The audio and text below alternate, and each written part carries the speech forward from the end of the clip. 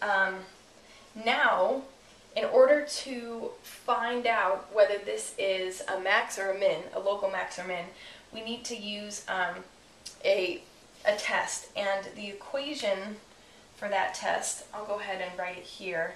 And this is kind of fancy, but it's actually, what it means is really simple. Equals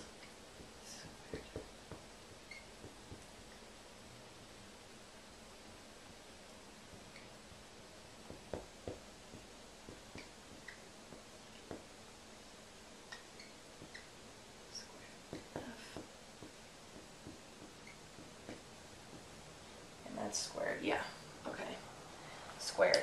So all this means is we need to find these three things here. This is the second order partial derivative with respect to x, the second order partial derivative with respect to y, and the mixed second order partial derivative. So we need to find these three things, plug them into this equation, and then find out whether this whole number here is positive or negative. So let's go ahead and do that. We need the second order partial derivative. So if you remember when we took, the first thing we would have to do is take the first order partial derivatives, which we already did. We got 2x, and we got, here with respect to y, we got 2y. So now we need to take second order partial derivatives of both of these. So squared f and x squared, and this is just notation for second order partial derivatives.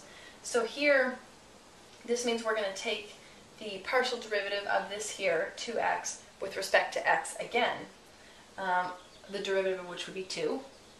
And then here, the second order partial derivative with respect to y means that we're going to take the partial derivative of this 2y here with respect to y again. So that would also be 2. And then the last thing we need is the mixed partial derivative, which means, which looks like this, squared f. And you can either, remember to get here, we took the partial derivative with respect to x. So to find this one, we could take the partial derivative with respect to y of this 2x, or we initially took the partial derivative with respect to y here. We could take the partial derivative with respect to x of this. So it's either, you use x here and then you take with respect to y, or y and then with respect to x. They should come out to be the same thing either way. So you can do it either way. Let's go ahead and use this one.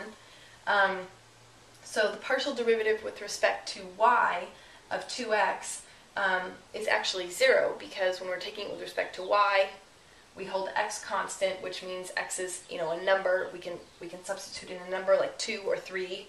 If we plugged in 2 for x, because it's a constant, we get 4 here, and of course the derivative of 4 or any constant is just 0. So this is actually 0. So now we have our three second order partial derivatives. And what we want to do is apply this derivative test, right?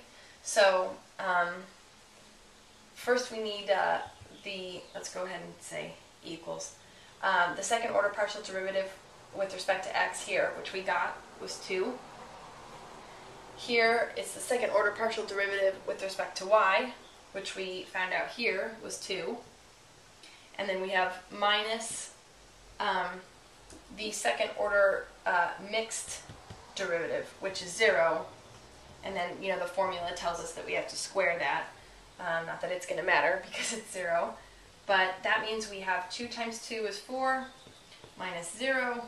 So that means that d of xy lambda is 4, and 4 of course is greater than 0, which is really what matters here.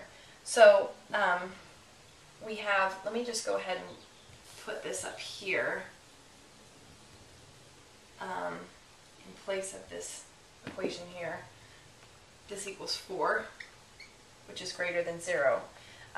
So we found d of xy lambda, and that is 1/2 of our our test for whether this point here is a max or a min. So, and I always forget these. You'll have to either memorize them or put them in your calculator. But if this d of xy lambda is greater than 0, then you still have a possibility that this is either a local max or a local min. The second thing we have to do to determine which one it is plug in our point here to the second order partial derivative with respect to x. I don't know why it's not y or why it's not mixed, but you always plug it in to this one, second order partial derivative with respect to x. Of course, if we try to plug in this point here, there's no variable to plug into. You know, there's no x here or y in this equation, so it's so you know, the answer is just going to be 2, which of course is greater than 0 as well.